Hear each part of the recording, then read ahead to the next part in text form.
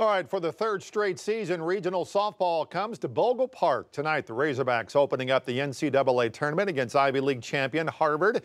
That's where we find 5 News Sports Director Jacob Seuss, who is live before the tournament gets underway. Jacob?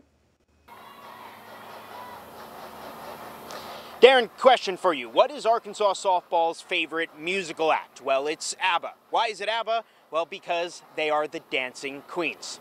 For the third straight year, this program in the NCAA Tournament, for the third straight year, like you said, Bogle Park hosting regionals. The first game going on right behind me right now. Oregon currently has a 5-1 lead over Notre Dame in the bottom of the third inning. The winner of this game is going to take on the winner of Arkansas and Harvard tomorrow afternoon at 2. The losers will play right after that. Listen, I think Matt does a great job. I'm not going to try and step on his toes, but the sky is a little scary out here. So far, no rain. We've been able to play almost 3 full innings here, so let's hope the weather cooperates more than it did last week during the SEC tournament, and we're not playing at 12:30 in the morning like we did for Arkansas and Alabama. But for this team, they've been waiting for this moment ever since they got eliminated by Texas last year right here at Bogle Park in the Super Regionals. This team just in their third straight NCAA tournament, but they've never made it to the College World Series. So it's an exciting moment for a team with a lot of newcomers playing their first time in regionals, but also a lot of experience when you look at